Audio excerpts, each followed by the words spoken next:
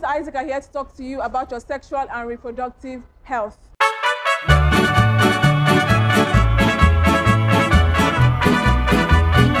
It's been so long since I did it. But hi guys and welcome back to Wackos Review, the only reviewer that is owing the government tax. And if you would like me to pay it off, all you just have to do is like this video, comment, and also share it with a friend. Don't forget to subscribe. Alright, just like old times, roll intro!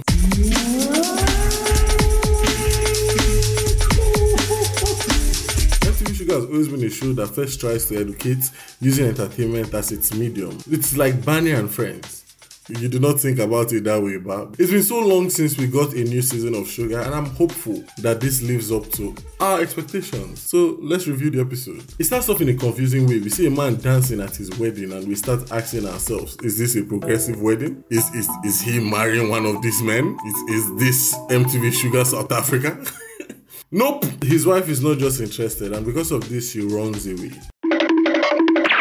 And at this point, we don't know why she would leave him hanging. Then we go back in time to fully explain why she did so. Her name is Mohini, but we will call her Mo, and I can't pronounce her name consecutively.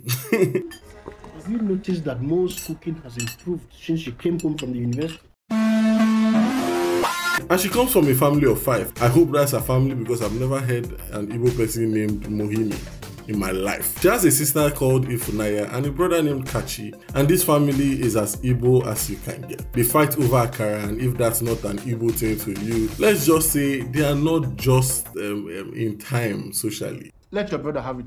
Kachi is a growing boy. Look, it's only a greedy woman that eats the same portion as a man. You see, Mo is a uni student and also a feminist that doesn't believe that marriage should happen fast, but rather it should happen when both parties are ready. And she's not ready. But the sad thing about what I just said is that she comes from a very conservative family. No one is hearing that. Cho. People will think that I'm not giving you the correct home training. Or is this how you are going to be behaving in your husband's house? Okay, back to our hungry siblings. They both attend this school named Kuramu. It sounds like an anime school, right? Okay. And if you know MTV Shuga, this is where everything would go down with diverse characters that all have intertwined stories. Last season they used this school and it wasn't bad, but the uniform was depressing. I kept asking myself, is this the prison? Is that why they are always fighting in every episode? This school is better, only because of the uniform. And what is Shuga without a random sex education from nowhere? Is it better to use 2 condoms while having sex in case one tears? Savvy boy. No, it is not. 2 condoms does not equate better protection. That's why I wear 3. Guys, I'm joking. Please do not take my advice. It's a joke, please, oh. I beg. Mo's sister Ifunaya is not as holy as her sister would want her to be. She's seeing this guy called Bode. Obviously, he's not in the same age bracket with her. And don't get me wrong, we know nothing about this man. But I know he's an old, desperate man because anyone that uses 3 heart emojis and 3 kiss emojis is obviously starving for women. I know these things, guys. We also have a brother's love interest named Chika, aka Sanitizer Man. Don't worry, you will know why soon. A common theme in this show so far is that all the families have troubles. For Chika, her mom is a conspiracy theorist. She doesn't believe the 19 happened. And this is extremely bad and also funny because her husband died from the same disease. So I cannot speak freely in my own house again. You're denying the 19 happened. The 19 It happened then. You killed Daddy. You were there, you... Chika, I don't have time for this rubbish this morning. Honestly, Chika should know better because it's too late for her mom. Anyone that sends a 3-minute voice note is neck deep into conspiracies. They are far gone, no one can help them anymore. But Chika isn't completely sane, don't get it twisted, the band fans. Remember, she's the sanitizer man. Since the loss of her father, she made it a big deal to protect the streets from the 19. One of her abilities is in a 2-mile radius, she's able to sense anybody that has not sanitized their hands. And she runs to them and she tries to sanitize their hand.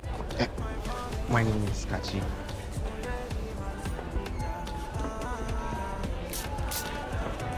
Sanitizer man! Then we have Y-Hub. I pride myself in being a fan of MTV Shuga, but was this in the previous season? Someone should help me out. It's not like I'm a reviewer, guys. What is Y-Hub? It's a club. No, it's a hub. It's like for Gen Z. It's both club and hub. The last person that ran this business died and Sheila took over. Anyway, next up is Aunt Sheila, our new administrator. So she took over from Aunt Folake, who passed away, sadly. We all know Sheila. She's like that old man in Charlie's Angels. No one knows much about her life, but we know we will see her in the movie. Y-Hub social media manager extraordinaire.